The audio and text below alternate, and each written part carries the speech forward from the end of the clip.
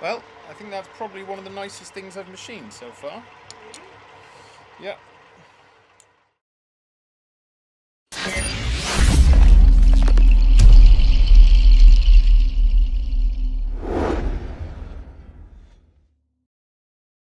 Hello there YouTube! Welcome back to another video by BestLathePlans.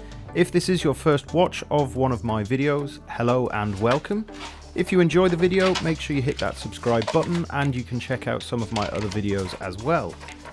For everybody who's already subscribed, thank you very much. I really do appreciate your subscription and it really is great motivation to help me make more videos, so I do really appreciate it. Thank you.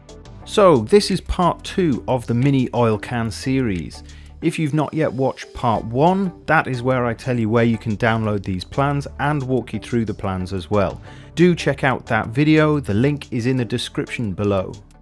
So continuing on from part 1, today we are going to make the first part, which is the main body of the oil can. As I mentioned in part 1, I do not have any brass tubing as described in the plans, so I'm going to make the entire body from a single piece of 30mm round brass bar. This chunk of bar will need shaping and hollowing out, and yes, I do know that is incredibly wasteful. I will be making a mountain of chips hollowing it out. However, it is the best stock I have available, so that is what I have to use. I will collect the brass chips and I'll probably use them for casting something in a later video. As you can see from the plans, the full body has an overall length of the base plus tube section of 31.5mm length and a maximum diameter of 26mm. The main body section is 24mm and there is also a decorative groove in the base. The hollow center has a diameter of 22mm, which will leave a 1mm wall, and it is at a depth of 21.5mm. So please follow me over to the lathe and let's begin machining. Here we are at the lathe, and this is the brass stock I will be using for the body and the base. I'm mounting it in the 3-jaw chuck, and as you can see I have not prepared the surface which will be held by the chuck. Unfortunately, this will become very relevant a bit later on. As always, I add some Sharpie to the stock so that my markings can be made a bit clearer.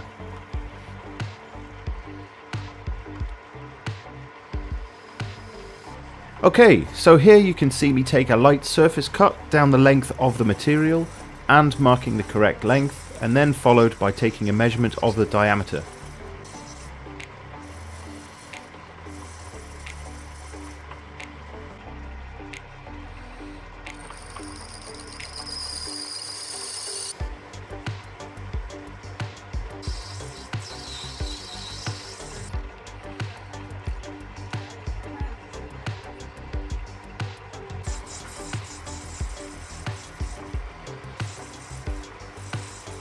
Finally, through a series of cuts, I reduced the material to the correct length and diameter.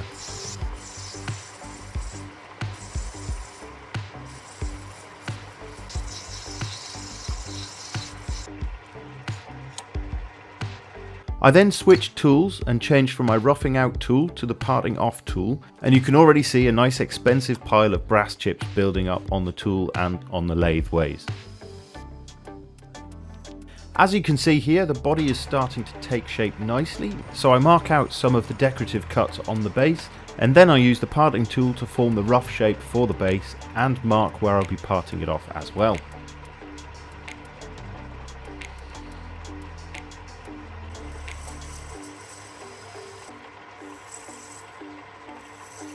Okay, so now we move back up to the other end of the work. I switched back to the roughing tool and I also removed the tailstock live center. I then took a light facing cut and then re-drilled the center hole using a large center drill.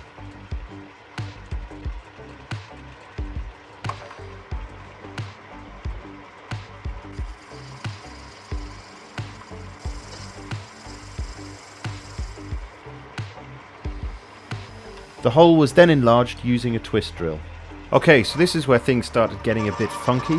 As you can hear, the twist drill is causing some chatter, which is due to the large stick out or overhang of the work from the chuck, and the lack of any other support. Okay, so to widen the hole further I needed to use a boring bar, and during that process the boring bar actually bit into the work as well, and this knocked the work very out of alignment. I decided to turn the work around in the chuck and make a light cut on the area that was going to be gripped by the jaws. I also faced the rear end so that it could seat nicely against the back of the chuck. I then flipped the work back around and continued the boring, this time a bit more carefully, and it went quite well.